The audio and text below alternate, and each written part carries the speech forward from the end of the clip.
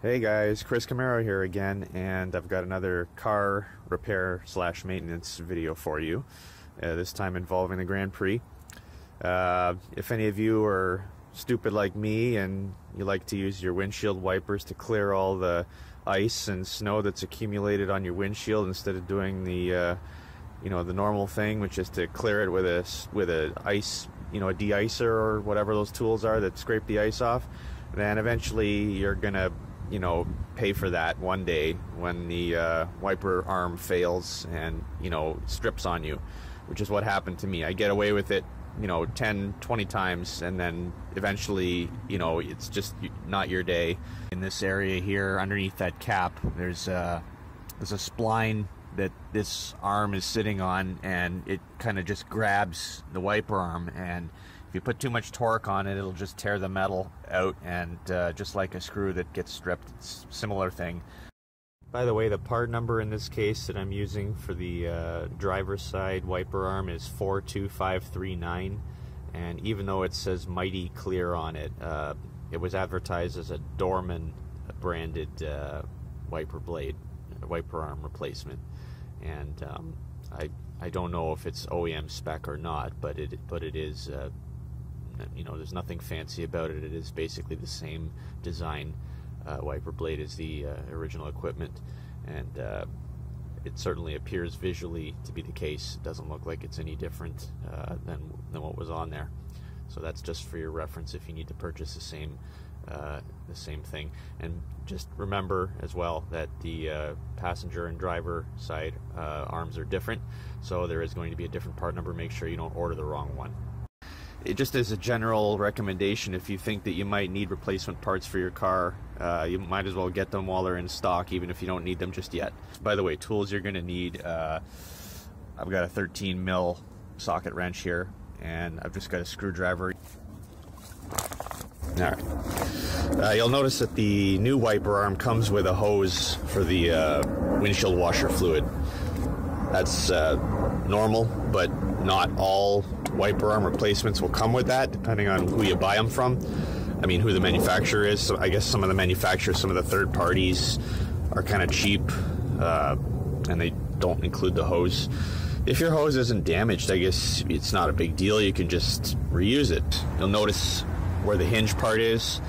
It just looks like a hollow tapered bore is what it is, and it's made of aluminum. So what happens is the spline side on the car over there, that's a harder metal than this aluminum, so it'll always deform the aluminum when you press it on. So it creates its own spline on the inside of the aluminum surface on the inside of this bore, and that's how it creates its own thread, so to speak, and that's how it grips and allows you to torque on this thing. So you have to tighten it down sufficiently to get that spline to form in the first place. And once you set it, it's set. So you don't want to adjust it after that. So getting to the actual procedure, first thing we got to do is get these little shiny plastic caps off the top of the fasteners. So you can see that there's like a little plastic cover, and I can't really get it off just by pulling it off, so you got to sort of jam something in there and get underneath it to pry that off.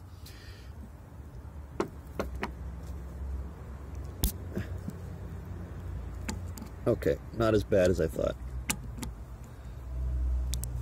Alright. Okay, so basically there's just a nut underneath this, and this just keeps it from rusting and stuff. So I'll just put that in a safe place, try not to lose it. And then go back and grab your socket wrench.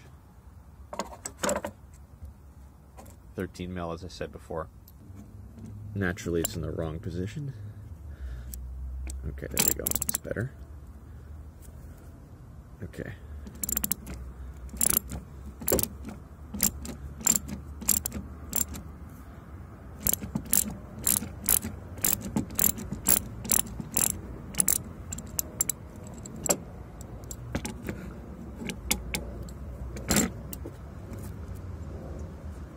Okay, so that's not too bad either. and put that aside. Now this should just come up because, like I said, I stripped this one. If you're just replacing it and it still works, I can't imagine why you'd do that, but if you were, you might have to use a screwdriver or some tool to pry up on this, but this is already kind of buggered, so it should just... okay, maybe not. Alright, I might need to...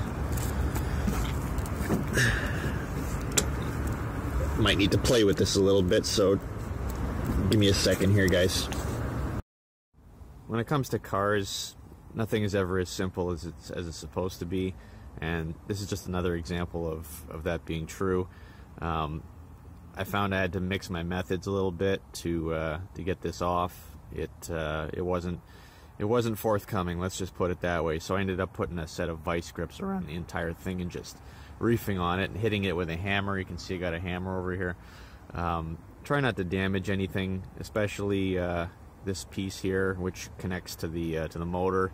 If you damage that, that's not fun to have to fix that too. So thankfully it's just the wiper arm that's broken, initially, and let's just keep it that way, right? So be delicate, but at the same time you might have to use some brute force to pull this thing off.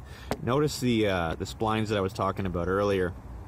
You can see how the aluminum is kind of like the aluminum from the wiper arm has deposited onto the spline itself. I like to clean that out a little bit myself, just so that you're not getting a poor fit when you put the new part on. Okay, so I'm just going to take my screwdriver and get the corner of it in one of these little, and just kind of go up and down on these teeth here, and you can see already that there's debris coming off of it, or the aluminum is sort of coming out. Actually, this is not too bad. This is happening pretty good. This is working quite well, I mean. Okay, so hopefully you guys can see here that it's a lot cleaner now than it was before. Maybe not perfect, but good enough for what I need to do with it. I spent no more than 10 minutes just going over it with the screwdriver, so I think I'm ready to install the new one now. Before we can do that, however, we need to disconnect the hose that goes to the fluid. So the new wiper arm doesn't have any T-junctions or anything on it. The new wiper arm just has this hose that goes up to this point here. So that's what we're going to disconnect. We're just going to pull this off. And that, again, is probably a two-hand job.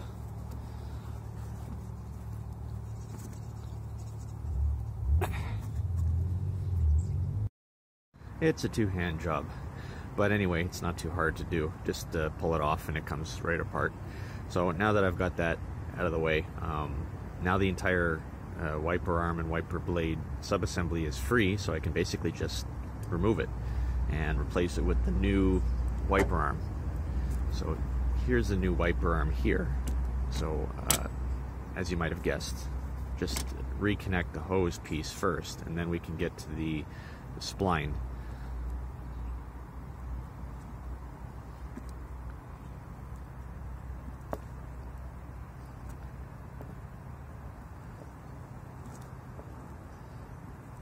I'm going to tighten that on. There is a nipple on this this piece over here, so you do have to get the hose over that, and to do that you have to exert some force to physically push the rubber over that nub there. Otherwise it'll probably pop off when you pressurize the line, and it'll leak, or it'll just disconnect. So again, not the end of the world. This is a very easy part of the procedure, but still you just need to make sure that you put enough force that the rubber is completely over top of that nipple there, and then that's nice and secure and good, and we're all good. Now we just got to put this spline on and tighten it down. I should mention at this point that if you want, you can do the wiper blade swap if you find that easier than doing that later. It doesn't have to be done in that order, but it may be easier for you to do that first. So this is spring-loaded, and because it's spring-loaded, it's going to make the angle of this this landing here, it's going to put that at an angle to the base that it's supposed to sit on. So you're going to want to put a preload on this hinge here, bend it first, so that, well, it's difficult to do with one hand. I'll have to do this with two hands, but basically you want to bend it sufficiently that the bottom surface of this sits flat on that landing there. Otherwise the spline won't engage properly and you'll have a poor fit. It takes a little bit of brute strength to get this on, because like I said, you have to bend this hinge while you're putting it on, but you can do it, and once you get it on, it's not going to want to come off, because it, like I said, that spring force is keeping it under constant pressure, and it kind of keeps that inner bore at an angle to the thread that you're putting it over, so it's kind of like binding the whole time. That's why it was difficult for me to get the old blade off in hindsight. All I did was I went into the car, turned the car on briefly, turned the wiper blades on briefly. You can see that hard stop on the left, and the wiper arm is just a little bit before it, so there's a bit of a gap there. And the reason I did that is just so that on this side it would home properly. What I mean by that is there's always resistance on the blade. Sorry, I keep mixing my terms. There's always resistance on the wiper arm and the blade when it's fully seated properly and it's like fully installed, but right now it isn't. Right now it's loose, right? So it's gonna give you a false idea of where you might be inclined to just sort of bottom it out and say, hey, it's good to go, right? But if you do that when the other one is already bottomed out, there's gonna be a little bit of play in this, because when it's loose and then you tighten it down, there's slack in the system that shouldn't be there. So you have to kind of compensate for that a little bit by overdoing it a little bit. So by not homing that one completely, this one will try to overshoot the hard stop when it homes. So when the wiper blades go back to their home position, wiper arms and wiper blades, when they go back to their home position, the motor's going to try to push this one a little bit further than it's going to try to push that one. But it's okay, because this one's going to have that extra slack in it from the first time installation that's inevitable and you can't really do anything about. So once it hits the hard stop, it'll take that slack away, and that one will home, and this one will remain where it is. So then they'll both be sort of synchronized again. It's a little bit difficult to explain, but that's kind of the theory there. And if you give it a shot, you'll see what I mean. So now that we've got this on here, we're just going to get the nut that we had and put the nut back on. And then after this is tightened down, then we'll deal with the wiper blade. Because that part isn't broken and we can reuse that. But let's just deal with the nut first.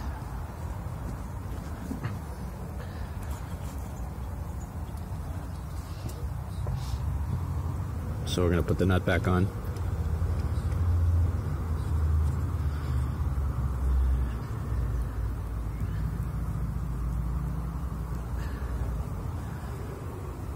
And we'll go back and get the socket wrench.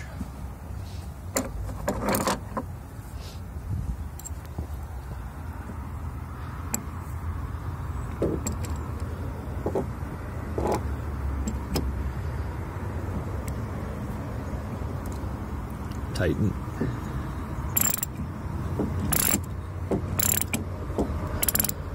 Oh, by the way, that little metal bar you see on the left-hand side, that was kind of a piece that fell out while I was handling the wiper blade with the wiper arm. It was kind of like jammed in the hinge here, like, you know how a fire extinguisher has that metal pin that you're supposed to pull out? I think that's what that was. It's not part of the wiper arm assembly, but it was just there to, like, I don't know, hold it in position or something. It fell right out as soon as I put any pressure on the springs, so that's fine.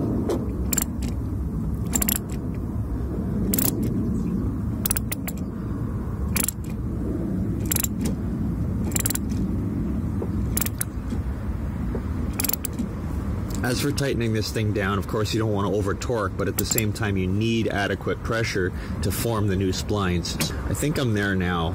My socket wrench doesn't really want to move at this point, and the actual arm is actually moving now as a result of me applying the torque. It just came out of its home position there, so I think I'm good, and I'm going to test it in this condition, with this amount of tightening on it. But let's just clean up the area a little bit, and then we'll give it a try. By the way, you should really put the blade on first before you do this, because otherwise you're going to be scratching the glass with that bare metal there. Now, as far as getting the old blade off the wiper arm that you removed, these are sometimes a pain in the ass. I mean, there is a technique to it, and if you've done it a million times, I'm sure it's not that bad. But basically, if you rotate the blade, you know, out of line with the arm, you'll notice this kind of chassis mechanism under here, and inside of that there is a like a little spring tab, which is this piece of metal right here. Depending on the design of the wiper blade, you might have a longer extension on this tab, but it's basically a little piece of sheet metal that holds this well, like the arm itself goes in a loop, in a horseshoe loop, right? And on the top of the arm there's a little hole, and the sheet metal kind of grabs the inside of that hole to prevent the blade from coming off. So by bending this, you're producing a cantilevering effect, like a springboard, that causes that retention feature to just pop out of the hole, if that makes sense. So what you have to do is get like some needle nose pliers, like I did, and just push down on this spring tab. I suppose you could do it with your fingers if you can actually get enough leverage with your fingers, but it kind of hurts a little bit, so maybe needle nose is better.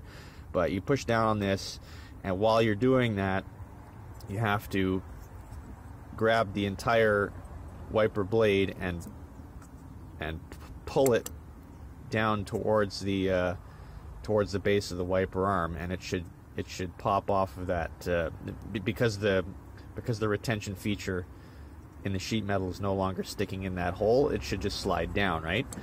And now that it's off, I can show you what I mean. See, there's a hole in there's a window in the wiper arm, so that's where the retention feature normally sits. And when you push down on the sheet metal in the wiper blade, it comes out of this and allows you to slide it. Usually it's seized on, so it requires quite a bit of force, and that's what makes it such a pain in the ass to do. But that's how you do it. So with that out of the way, you can just remove the wiper arm, so that it's, you know, this is basically junk now. You can pretty much throw that out. But the blade is the part that we want to keep, right? And I'm just going to basically install this to the new wiper arm that we've already got on the car. So the little window that we were looking at before, that's on the bottom now, facing the glass. So the retention feature being on this side, which is also the same side the blade is on, you have to rotate it around like this, which makes perfect sense because that's how the blade is going to touch the glass. And then you basically have to slide that right into the chassis again until it clicks, and pull it back until it clicks.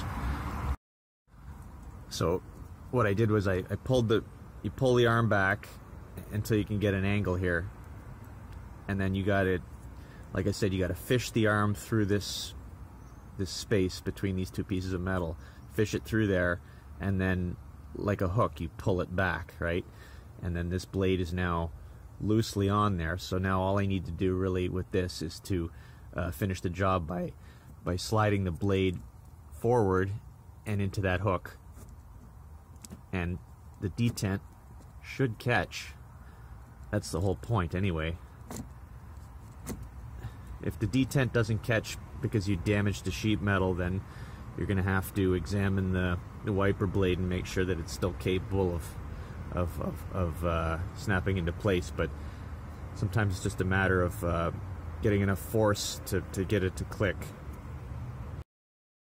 Yep, that's all it was. I just needed to push it harder. So now you can see, if I zoom in a little bit, you can see that the radius around this, around the bend of this wiper arm is in line now with the wiper blade. So they're rotating around the same point. The sheet metal here has the same shape as the wiper arm bend radius. So they are lined up properly. It didn't exactly click, but I felt it kind of shift into place. So it is fully installed now. So now we're going to put the cap back on, because that will keep the nut from accumulating dirt and rusting and things like that. So just take that, push it back into place. It literally just snaps back on, just like that, no big deal. And then you want to test the wiper blades. As you can see, I got the wiper blades on high right now, and everything's working pretty good. Blades are in full contact with the glass, they're in sync with each other, and everything seems to be just fine. If you guys like my videos, please hit the green thumbs up on the side of my video to show your support, and feel free to comment and ask any questions and share your experiences as well. And I'll see you in the next video.